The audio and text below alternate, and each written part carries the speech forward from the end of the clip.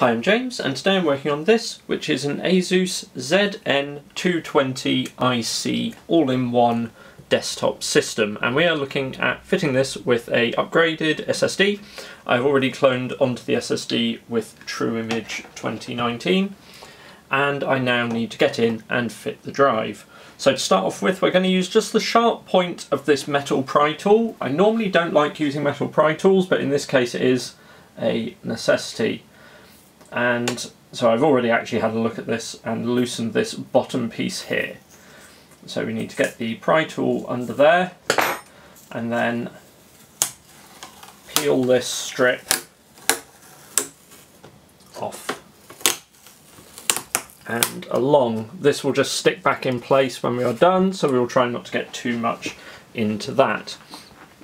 With that done, we are then going to go to our screwdriver set, and I believe we are going to need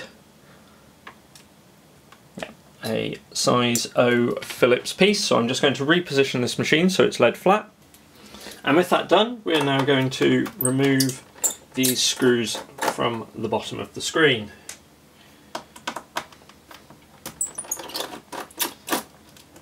This particular machine came with a 1TB SSD, 1TB hard drive, and we are converting it to a 480GB SSD. The standard configuration of this was actually to have a 120 or 100GB roughly main partition and then a separate data partition. And in TrueImage, I've basically, because the data partition was unused, as it often is the case in these things, I have shrunk that down to just 38MB, which was the minimum it would allow, and maximise the main Windows partition to give more space where it's actually going to be used by the user.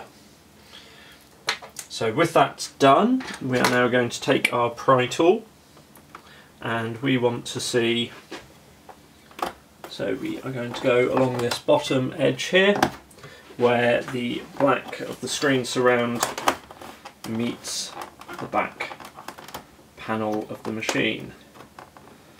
So with that done, we are going to insert a little pick in here just to keep that spacing open.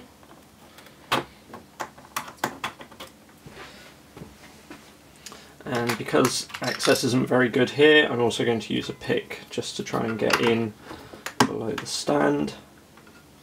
These are quite thick picks, you certainly wouldn't be playing a guitar with them, but they're useful for these, for slotting in to maintain a gap and stop things clipping themselves back together. So from there we are then going to take our pry tool and work around to the edge of the machine, pressing in and down. We'll start losing some of our picks as we lift things and open up the gap again. That's okay, we will retrieve them from inside at the end. Go down the other side now. So it seems best technique here is to kind of angle the pry tool down a little bit. Do note I've gone to a plastic pry tool for this section, just because you don't want to mark the plastic any more than necessary. A bit tricky to release some of these, but we are making some progress. Do need not excessive pressure, but just enough to convince those to release.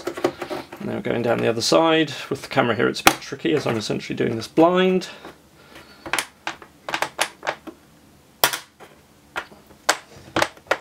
And then with that done, you should be able to lift up the screen and look at how it is connected to the unit.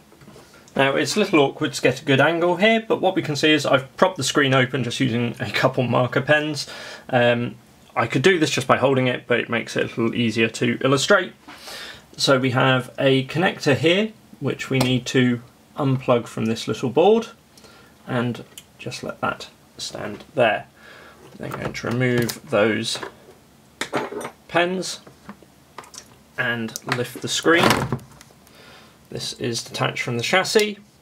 Now at the top here we have another little connector which we are just going to ease out, and then again, hard to see here, but there is a,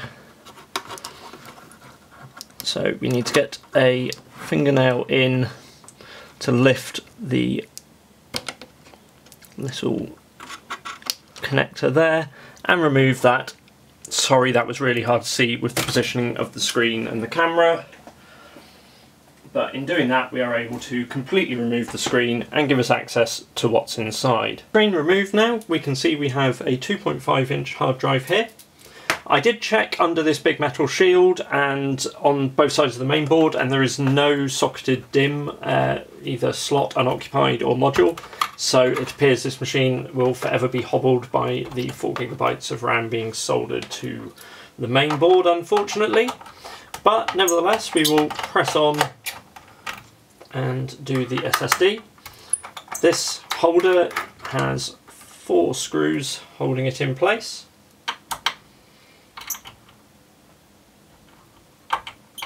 Tight one there. Obviously unplugged the cables at the top there, data and power.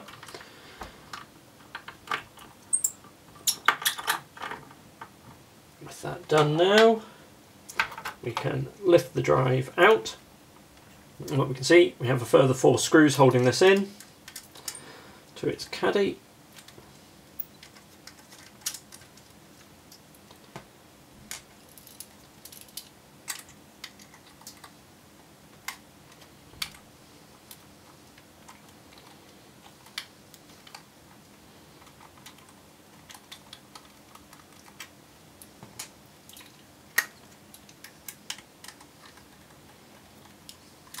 Two on each side.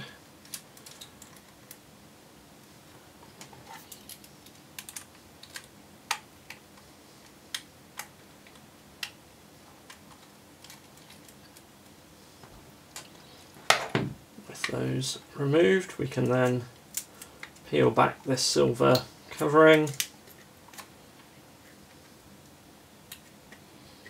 and lift out our drive. I'm going to peel that off and place it on the new drive, although it's not really an essential component on the SSD. But we can stick that on in place just for completeness. And then we're going to slot our SSD back into the caddy, making sure we get it the right way round. SSD's thinner, so that sits a little bit proud. We can then return the 4 side mount screws into the drive.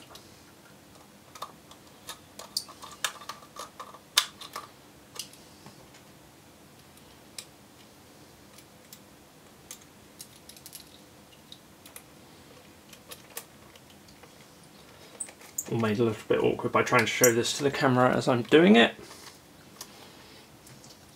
Normally you just do this flat on the desk rather than in your hand.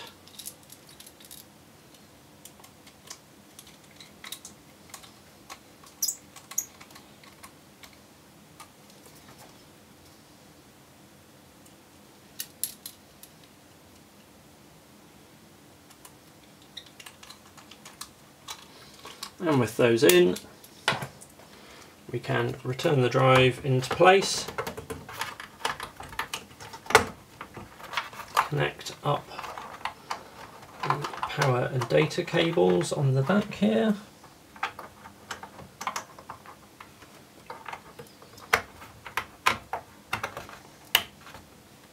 and screw the drive back into place.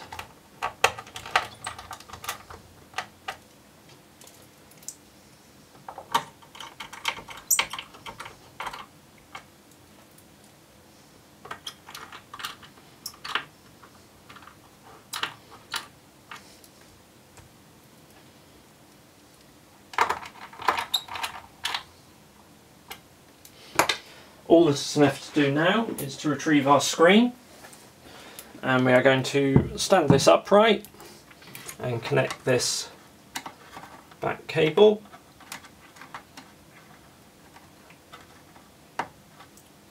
Then we are going to loop around the display ribbon and press back down on the little holder for that. We then want to line the top of the system up, and hopefully you can see this. Slot this cable back in. With that done, we can then begin clipping the display back into its surround, clipping together the bits of plastic just by applying a bit of pressure. And all that is left for us to do now is to return these screws to hold the screen in position, and then refit that plastic strip to cover them over.